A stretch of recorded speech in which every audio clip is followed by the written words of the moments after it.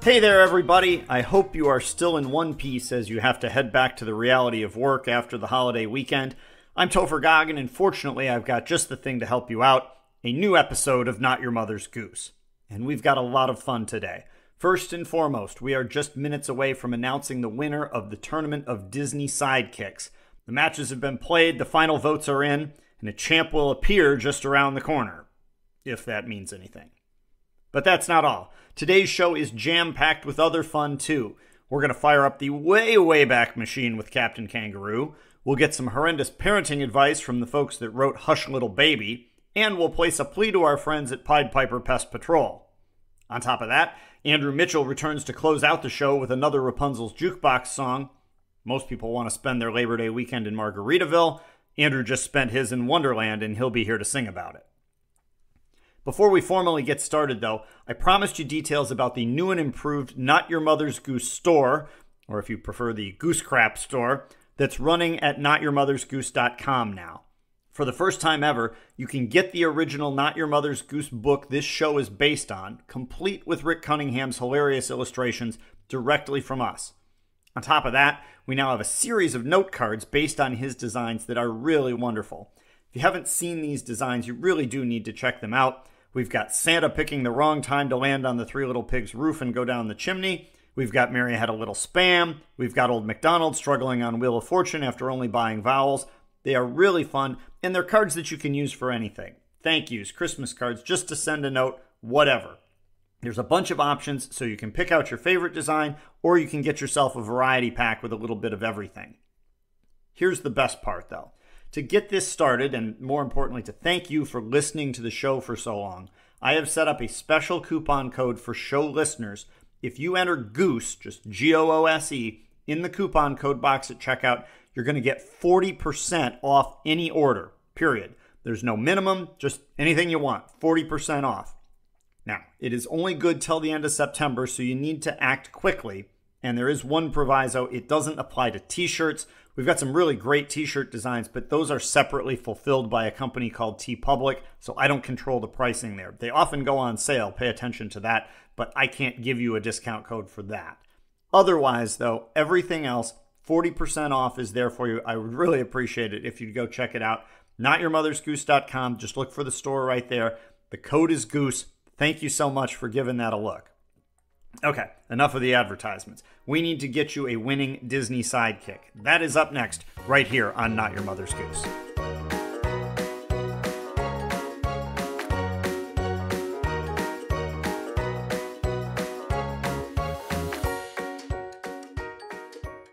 All right, I won't continue the tease any longer. Let's get to the results in our Tournament of Disney Sidekicks. When we last talked, we were down to 8 contenders.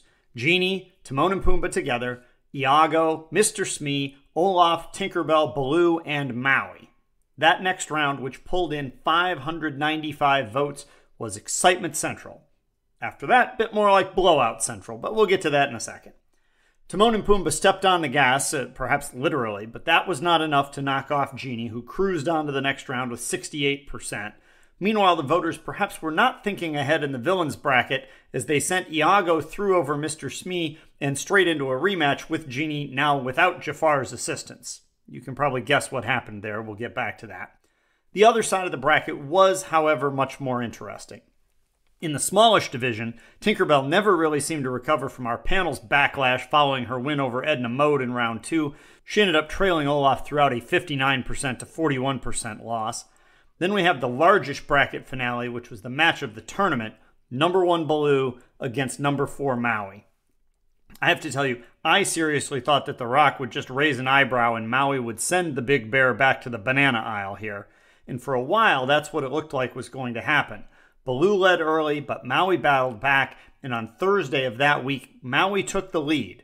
The advantage, though, did not last. Must be that Coach King Louie called a timeout, told Baloo to take it one vote at a time and just focus on the bare necessities, and Disney's own Major Ursa did just enough, escaped with a victory by 5 votes, 300 to 295. That's how close it was. That brought us to the semis, where Baloo again outperformed my expectations, but this time came up short against Olaf. That wasn't before one of his fans, however, got into a trolling war online with a group of Olaf supporters. Well, either it was a fan or maybe Baloo supporting himself from a burner account, but somebody said, it would be good to have a big bear as your best friend. That goofy little snowman wouldn't be very good in a fight, and he would melt the first time it gets hot. Can't argue with that logic, but the voters disagreed. Olaf moved on in that one with a hard-fought win. Things were not so hard-fought in the Genie versus Olaf battle. I kept refreshing the results whenever I could, and that was enough to see Genie leading 49-0 and 88-2 along the way. In the end, it was a rout that is just unheard of in a semifinal. 93% of the vote for Genie to send the squawking parrot back to the tiki room in disgrace. So that brought us to the championship. Genie versus Olaf for the title of top overall sidekick. As we've done in the past, we opened things up for listener comments supporting their votes, and they delivered. Here's a few of my favorites from both sides. Olaf's ability to stay cool in heated circumstances is a characteristic that is needed in a sidekick, a leader in the making. Unlike Goofy, who is satisfied with his station in the Disney world, Olaf was born in the cold adversities of life. Genie, however, lived in a very nice lamp. A little cramped, no doubt, but not to be compared to the harsh conditions of Arendelle. Another voter said, why Olaf? Because he's that friendly, inflatable healthcare companion. Getting good and free healthcare is something very important to the world, and companionship is something we all want and need to make us feel like we've got someone to be here for us. I'm definitely with you on the second part of that. Had not thought of Olaf as my new pharmacy, but maybe that's something I should consider. Another one says, that's what friends are for. No, wait, you've got a friend in me. That's wrong. Friends on the other side. No. Thank you for being a friend. No, we're not that old. Got it. Never had a friend like me. Genie rocks. And then I think we can probably summarize the two voting camps best with these two comments. One person says, some people are just worth voting for. And someone on the other side said, don't get me wrong, Olaf is cool, but nothing will beat phenomenal cosmic power. In the end, it wasn't that close. Phenomenal cosmic power dominated. Genie started fast, stayed out front, and it never changed. By the time the polls closed, 73% of the votes pointed in Genie's direction, and he was officially your #1 Disney sidekick of all time. It's frankly hard to argue. 4 wins in the tournament, all with at least 68%, and the truth is that we almost kicked him out before it started because we thought he would win too easily. With that, though, we are officially out of wishes, and another Disney tournament has come to a close. Thank you so much to everybody who voted. Over 3,000 votes along the way, and to the members of our expert panel who did another snap-up job with a segment last time. Also, a thank you to Herb Leibacher from worldofwalt.com. He helped us promote the tournament again, printed recaps each week to all of his fans. That was much appreciated. We'll take a break from the tournament world for a little bit, but I think there might be one more in the future, so stay tuned. For now, though, congratulations to Genie, your runaway winner on the Tournament of Sidekicks on Not Your Mother's Goose.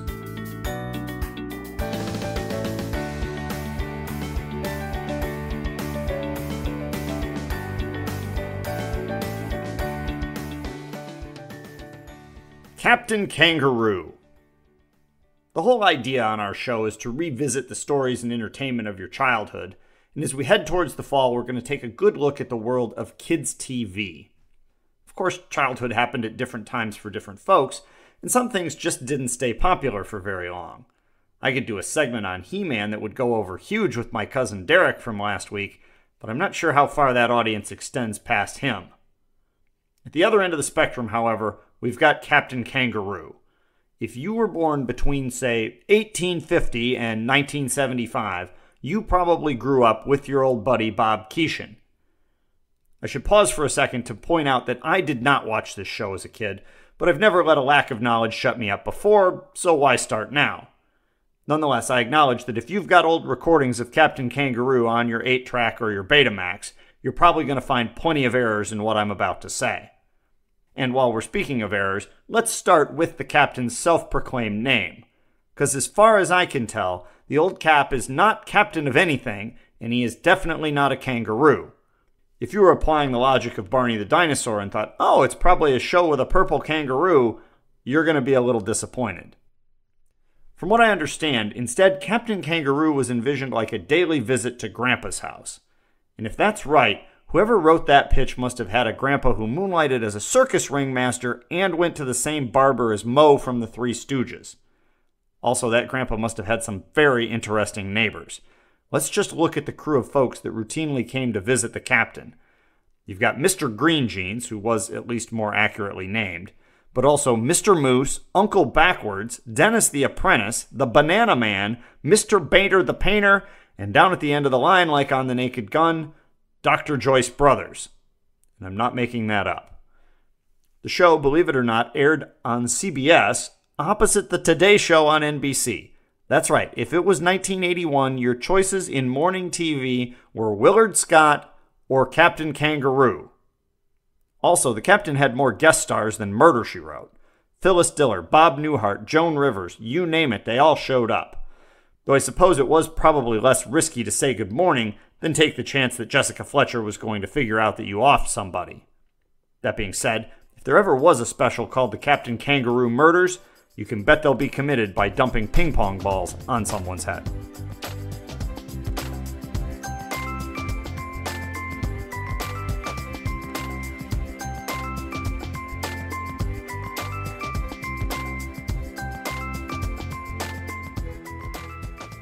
Summer is coming to a close, but the news continues to happen. Not our news, of course. That's not happening anywhere, but we'll still report it to you. Let's take a look. 7 dwarfs visit kindergarten, but only one claps during If You're Happy and You Know It. My Bonnie fails polygraph during overseas vacation. And while we're on the subject of travel, here's our lead story. Aladdin and Mary Poppins to collaborate on new flying carpet bag. Look out QVC, a new entrepreneurial tandem is coming to the airwaves with a revolutionary new product. With financial backing from Shark Tank's Lori Grenier, Aladdin and Mary Poppins have joined forces to change the travel world with their new flying carpet bag. Poppins has long been a trendsetter in high-capacity luggage, as overpackers everywhere have fallen in love with her handbag capable of holding a large mirror, plant, hat stand, decorative floor lamp, and, if needed, a small Oldsmobile. What folks haven't loved, however, was the need for a forklift to carry it. Well, not anymore. Thanks to a new partnership with Aladdin, Poppins has reformulated her bags out of decorative carpet from Agrabah, meaning the giant bag will fly by your side with no need to lift a finger. Pack whatever you want, capacity is still unlimited as you take a stress-free stroll to a whole new world. Despite the hype, not everyone has been impressed with the flying carpet bag. Numerous product testers warned against packing breakable items, with one saying that the bag's constant swooping and looping broke her grandmother's vase. Another suffered a torn rotator cuff after trying to hold onto the bag as it took off, and said he would probably stick to safer methods of flying in the future, like an umbrella. Time now for a break, or in this case, let's say a passing pause. You'll see. Is your pad perpetually plagued by petulant pests? Proclaim, the pest-proofing payoff you've prayed for is present. It's Pied Piper Pest Patrol. At PPPP, Pied Piper Paul Peters plays a pretty piece to parade pains from possums to paper wasps on a polite passage to paradise. Our premium plans provide progress for a petite payment, and we promise punctual proof of proper performance. Push aside preferences for Peter Piper and his purposeless pepper pickling procedures. Pick Pied Piper Pest Patrol and pronounce peace out to your problems today. No, I mean now. Wait, how about promptly? There we go. Back here on Not Your Mother's Goose, that's Cousin Trish for Pied Piper Pest Patrol, which is a good time to point out that Trish is short for Patricia. It's a good fit. Now back to the newswire. Paparazzi photograph Air Bud taking leak on fire hydrant. Egotistical Dumbo wonders when partygoers will finally discuss the elephant in the room. And speaking of stories with pachyderms involved, Animal Fair cited for safety violations. If you're looking to go to the Animal Fair, you'd best hurry, as the birds and the beasts could be on their way out of town after receiving safety violation citations earlier this week. I've never seen anything quite like it, said Enforcement Officer Clark Thomas, who issued a total of 37 infractions to the traveling group of animals. This crew is rowdier than when I cited Baloo and King Louie for noise violations back in the jungle. I'm not even sure who's in charge. Maybe the big baboon. He at least had his hair combed. Thomas detailed a lengthy list of violations, including claims of an intoxicated monkey performing a balancing act on the trunk of an elephant with hay fever. It reportedly did not end well, and the monkey couldn't be reached later for comment. Rumors also persisted of a flea and a fly trapped in a fireplace that only escaped when the chimney proved defective. According to Thomas, the show will be allowed to continue performing for now, but if he hears about any weasels getting popped, he's shutting them down for sure.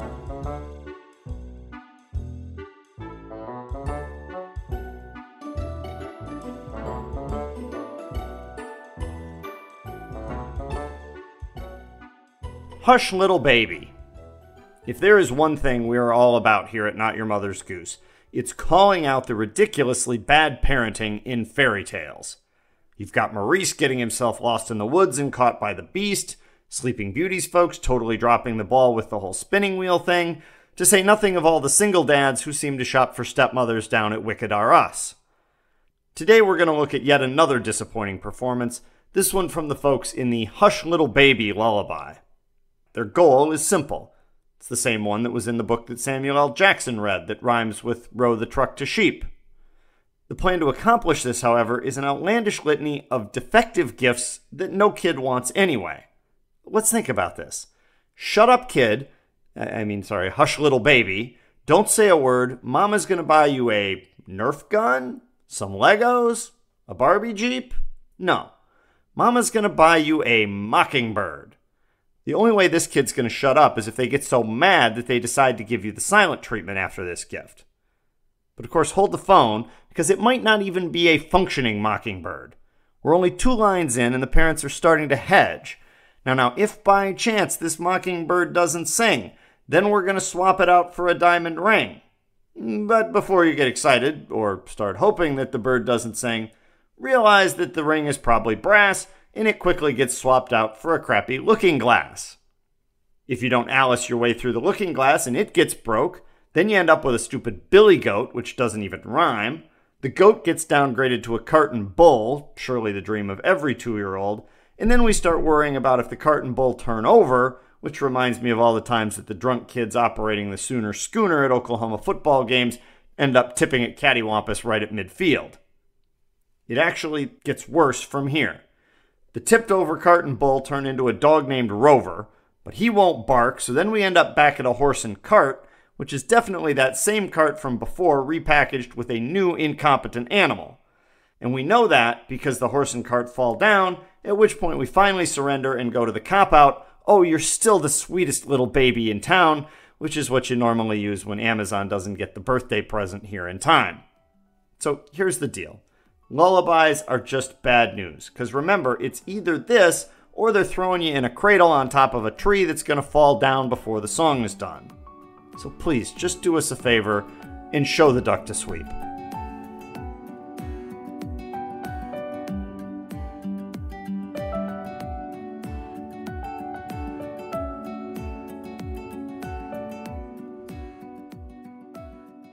The Book of Dumb Boba Fett.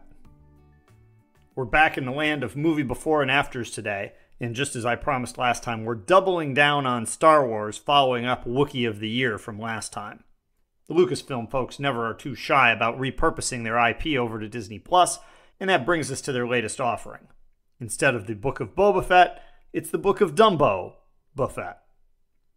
If you're not familiar with Boba Fett, he's a Star Wars bounty hunter that works for Jabba the Hutt. He's the one with that silly-looking helmet that looks like it has a mail slot instead of eye holes. But as fun as it would be to put Boba Fett into the circus, for our story today, we'll follow a half-elephant, half-bantha as he leaves the circus world behind to try bounty hunting. After a comedic scene of trying to squeeze that helmet over his giant ears, dumb Boba Fett grabs a blaster and sets off on a new career, hunting down folks for the equally wrinkly Jabba. Dumb Boba Fett wishes to be trained in the ways of the Force, but like Luke Skywalker in Episode 5, lacks the confidence to get his X-Wing, or in this case his whole lumbering self, off the ground. Recognizing the utility that would come from having a flying elephant on staff, Jabba tries to send him to train with Yoda. Yoda, however, is on vacation visiting Bird on Sesame Street, so dumb Boba Fett gets assigned to a squeaky mouse-sized droid named Timothy 8 instead. Timmy-8 begins dumb Boba Fett's training by giving him a supposedly magical porg feather, telling him it's loaded with midichlorians, and that will help him fly with ease.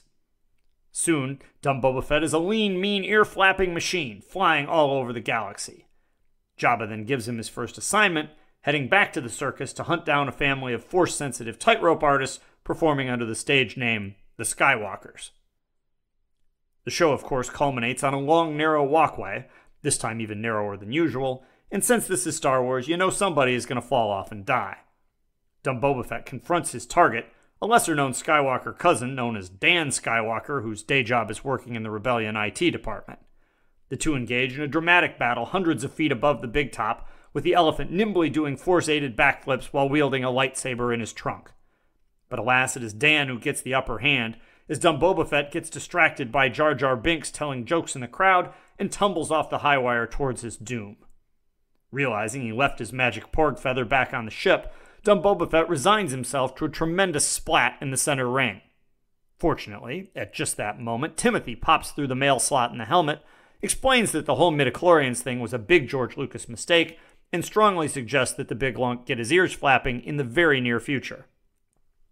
Dumb Boba Fett does just that, soaring to safety, then quitting his employment to join Dan Skywalker and the rest of the rebels. Now if they just teach him how to fly over the Death Star and drop some manure in a thermal exhaust port, we'll be in for one heck of a sequel for The Elephant Strikes Back.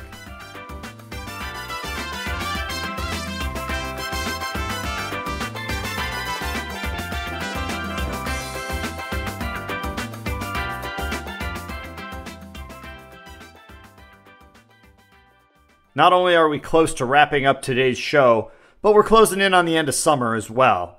The good news is we won't get there before we pay one more visit to the tunes on Rapunzel's Jukebox. Andrew Mitchell has been back in the tower with his mixer, and we've set him to work on one of the all-time make-you-happy songs, Margaritaville. The only difference is that this time we're not looking for salt shakers with Jimmy Buffett.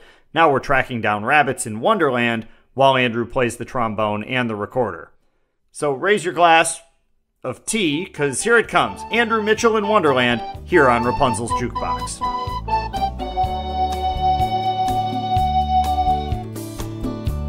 Spotted a rabbit, but I couldn't grab it. Shrunk myself down, chased him right through his hole.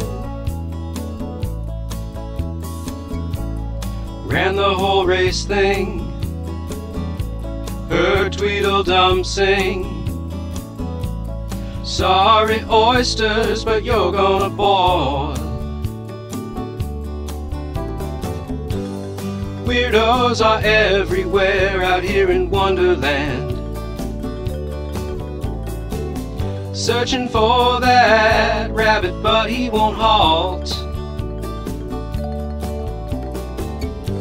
Dodo may claim that all he needs is a flame, but I'll go. This won't be my fault. Talk to the flowers, saw Cheshire Cat powers. Tea party time, what a hell of a crew. Guess it's my unbirthday, whatever that's worth, hey.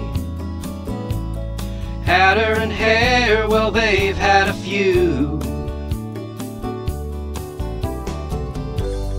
Weirdos are everywhere out here in Wonderland. Met a dormouse, bombed on liquor and malt.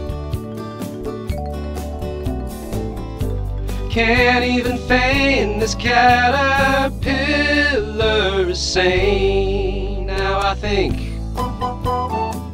they're all odd by default.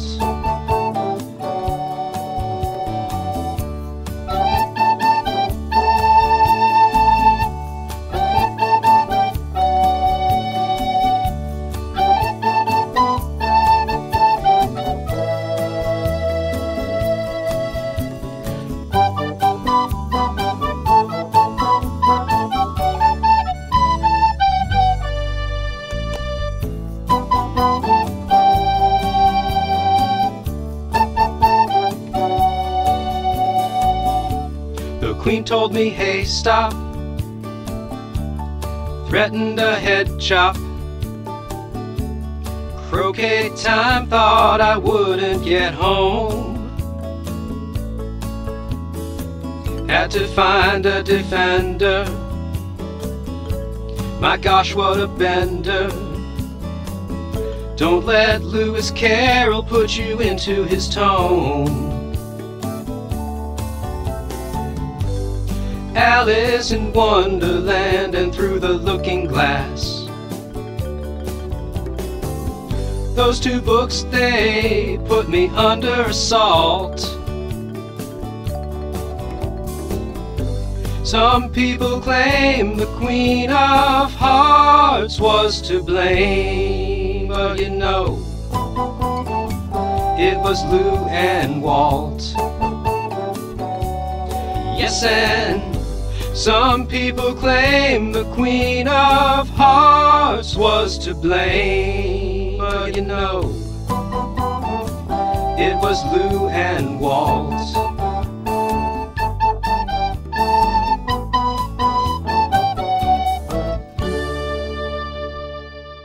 A visit to the folks of Wonderland on Rapunzel's Jukebox, another favorite on Not Your Mother's Goose. Remember that if you see the Chitons performing anywhere out on the East Coast, you can go and check out Andrew Mitchell performing real songs that likely won't involve Little Tommy Tucker. That brings us to the end of today's show, but be sure you come back next time as we've got a special episode planned devoted to the PBS shows of your youth. We'll head to the neighborhood with Mr. Rogers and around the world with Carmen Sandiego, plus a few more, and your favorite news stories and other fun. Also remember that you can really help me out if you check out the hilarious cards for sale on notyourmothersgoose.com in the brand new store there. We've got some of Rick Cunningham's funniest stuff. These cards are all blank inside, which means you can use them for Christmas, for thank you notes, pretty much anything else. As a huge thank you for helping me test it out, use the code GOOSE, G-O-O-S-E, and you're going to get 40% off. It's a one-time deal. It's only going to be in effect till the end of September, so don't wait. But I really would appreciate it if you check it out, and I think you'll love the cards. That's it for today. Thanks so much for listening and for voting in the Tournament of Disney Sidekicks, where Genie has routed the field and claimed the overall crown. Until next time, remember, the goose is loose. We'll see you soon with more here on Not Your Mother's Goose.